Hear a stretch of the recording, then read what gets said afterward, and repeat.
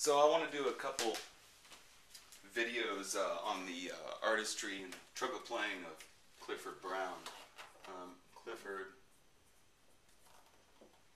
made a huge impact on jazz music and the art of bebop,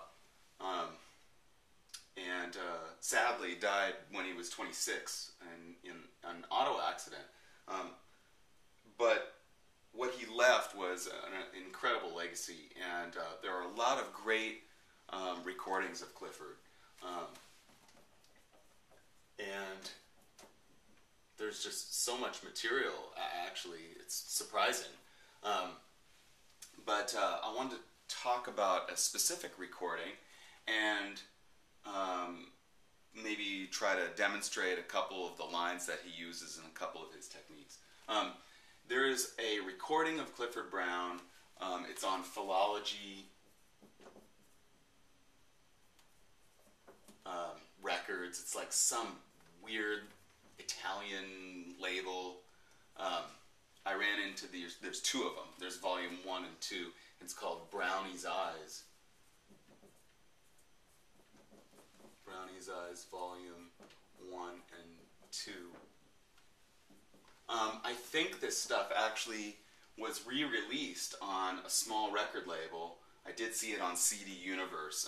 Maybe I'll try to locate the link to that. I know that this, I tried to look for this on Amazon and they said that they were out, but in any case, this is really hard stuff to find, and I tracked it down some years ago, but I think what I want to explain about these recordings is that there's a bunch of this stuff where Clifford is actually practicing at home.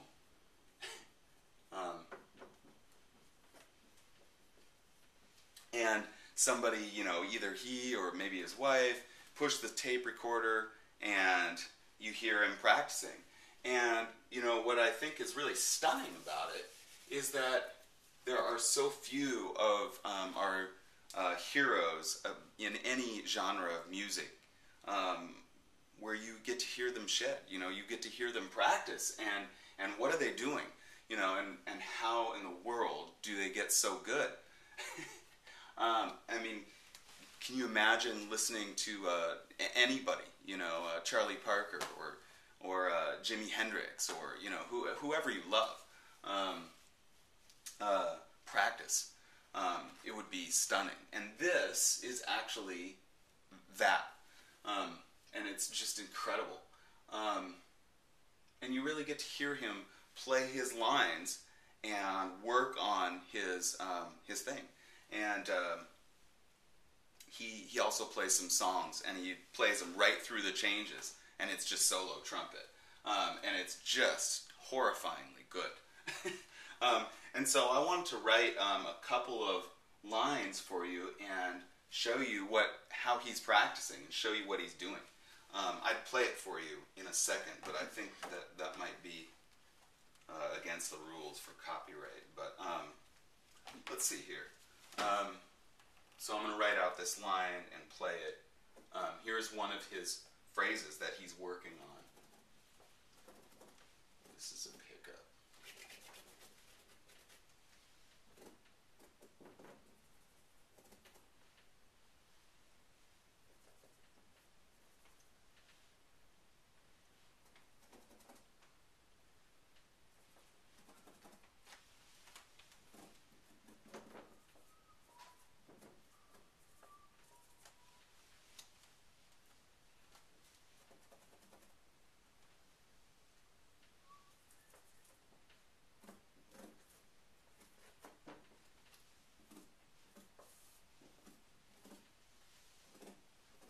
Maybe I should have written this out beforehand, but at least you can kind of see the line as it's constructed.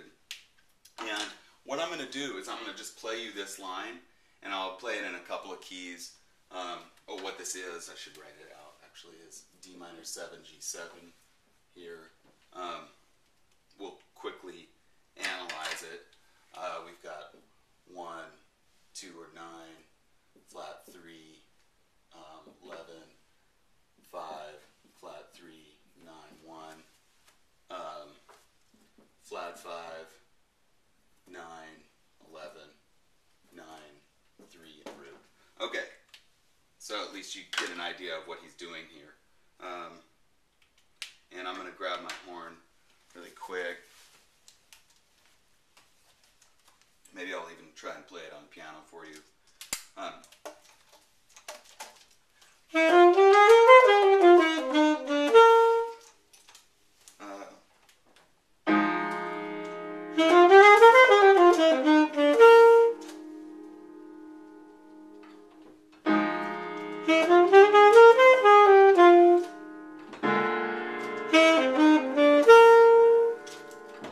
Alright, so you get an idea.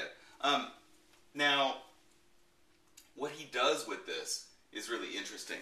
He takes this thing and he changes it. And he's got about, several different ways of linking this 2/5 together. And what we're going to do in the next video is talk about the progression of how he's changing this thing. So you might just get comfortable playing the thing in some different keys.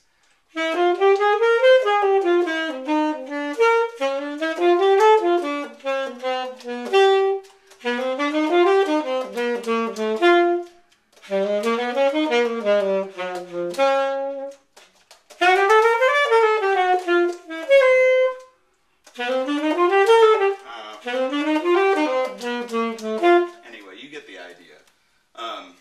I would take it slow, put on a metronome, and get it really going. I mean, I'm just kind of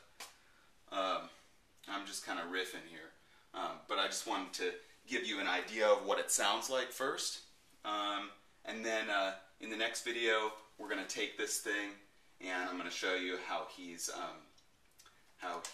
changing that line. So thanks so much for watching, and yeah, please subscribe to these videos if you like them, and we'll see you next time. Bye.